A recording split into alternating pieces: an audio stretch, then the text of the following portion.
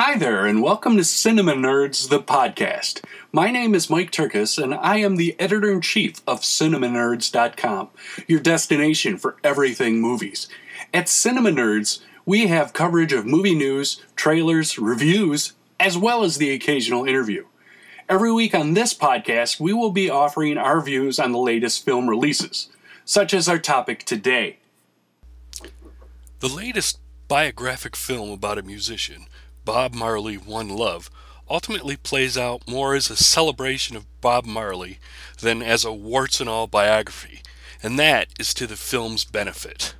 Whereas the film could have become burdened by monotonously moving through Marley's life from one pivotal moment to the next, it instead bounces around the singer's story in a whimsical, often spiritual way that enables his saga to take on a more grandiose aura than might have been expected otherwise. Won't you help to sing these songs of freedom? 'Cause all I ever have, redemption songs. When you write that? All my life.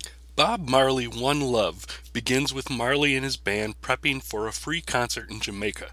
However, when threats of violence against the singer should he perform put his health and well-being at risk, the actual performance is cut short, and the rest of the film begins to play out. What follows is an inspiring story of the singer's triumph over numerous adversities on his journey to becoming a musical icon he seems destined to be.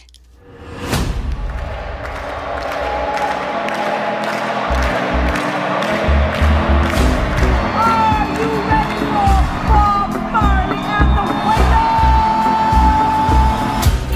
Wailers? Don't let them fool you. It's a hit. Oh no. Reggae is the people music. You know you're a superstar. I am a superstar. You can't separate the music and the message. You see, reggae music come to unify the people. Not everyone likes what you're saying. For your own safety, you need to stop.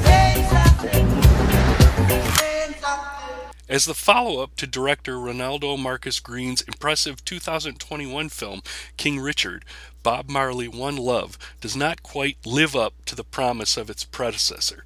It instead proves to be an able and engaging biography, but the stakes present in King Richard, or even those in another musical biopic like Bohemian Rhapsody, are simply not as organically present here, and the drama suffers a bit for it. Regardless, the script by Terrence Winter, Frankie Flowers, and Zach Balin, from a story by Winter and Flowers, succeeds in telling a tale that gains momentum as it moves bouncily along until it ultimately builds to the gratifying crescendo of the film's final musical performance.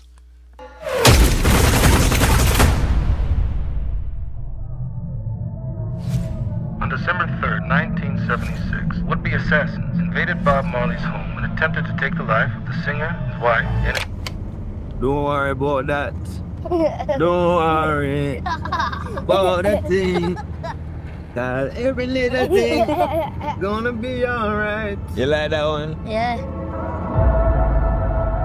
There's a war going on. Oh, I can't bring peace. I can't even get peace for myself. Rise up this morning, smile with the rising sun. Three little birds, it's by my doorstep. Sometimes Singing. the messenger has to become the message. As Marley, Kingsley Ben-Adir shines more in the candid, more personal moments than in the crowd-pleasing concert reenactments. It is in those more singular scenes that the nuance of Ben-Adir's work is allowed to shine most brightly. Overall, it is not a jaw-dropping performance per se, but it is one of the more meticulous and well-executed examinations of character acting that has been seen in a film such as this. Other players like Lashana Lynch as Rita Marley or James Norton as Chris Blackwell serve to effectively point out flaws that Marley quickly, or sometimes not so quickly, reacts to and overcomes, or succumbs to. In short, all the characters are subordinate to Marley's, and there is no real problem with that, other than a simple lack of variation. Even though Bob Marley One Love might not play as the most effective musical biography ever captured on celluloid, it does celebrate the singular talent of one of the most influential artists of the 20th century, and reintroduces the greatness of his masterpiece, Exodus, for future generations.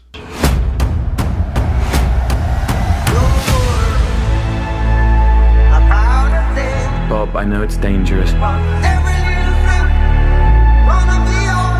you're the only one who can unite the people. You ready, Bob? No guns can stop this message. I want the world to change.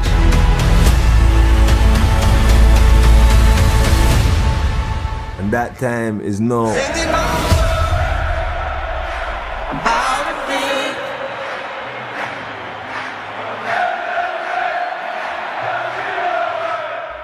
Well, that's it for this episode.